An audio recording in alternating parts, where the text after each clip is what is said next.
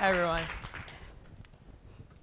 All right, so back in 2012, I was a teacher at T.C. Williams High School in Alexandria, Virginia. And for those of you, if that name sounds familiar, T.C. Williams High School, it's because it's actually the high school from the movie Remember the Titans. And for those who don't know the movie, it's about Denzel Washington's a football coach, and two schools, they integrate, right? And they win the state title, and they go undefeated. Great. It's a true story. It's great.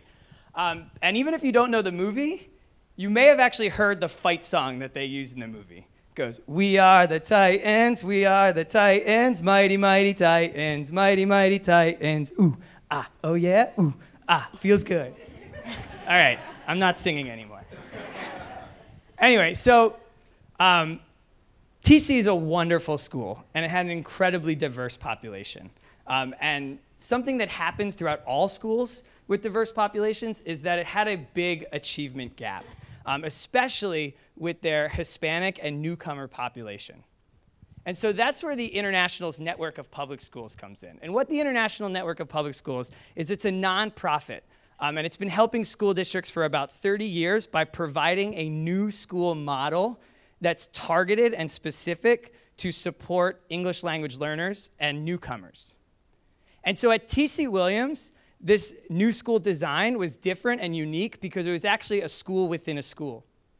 So at the International Academy is what it was called. And at the International Academy, it had its own principals, its own teachers, its own curriculum and instruction.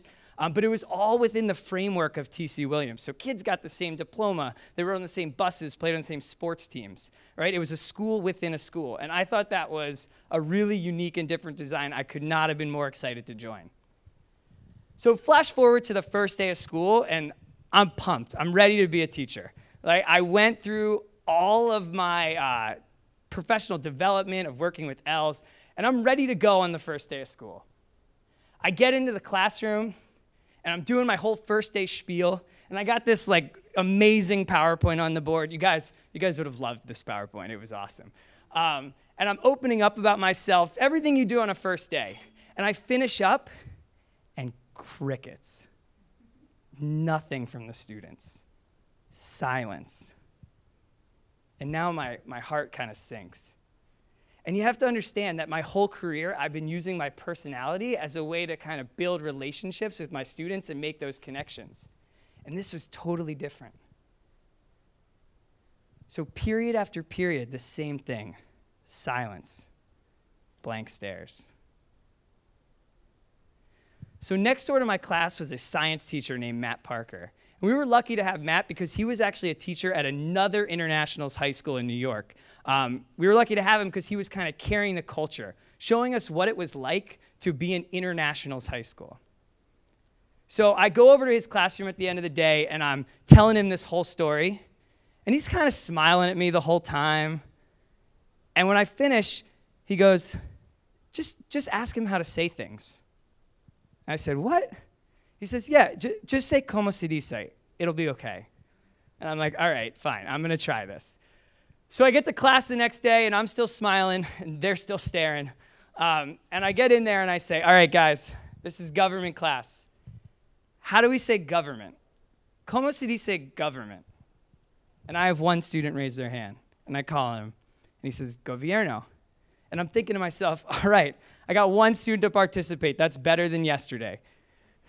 So I keep going. I'm like, it's 2012. It's an election year. We're going to talk about the president. How do you say president? And now lots of students raised their hand. And from then on, I hooked them, right? I started building those relationships and making those connections that I knew would last the entire school year. And so here's the point of my story. Here's what I want you to take away. When we create new schools, we have to learn from each other. Not just student to student, but also teacher to teacher. The best schools design and create opportunities for our teachers to share their experiences. I can say without a shadow of a doubt that the teachers at TC, their willingness to try, to fail, and then to share their failings, that trickled down to our students.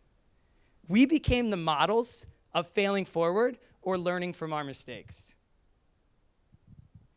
And so the cliche goes that a teacher's classroom is like an island, and teachers don't like to leave their island. I hope that my story shows you that even the smallest collaboration, two teachers talking after a tough day, that can have an impact that lasts the entire school year. Good luck with your schools, everyone. Thank you very much.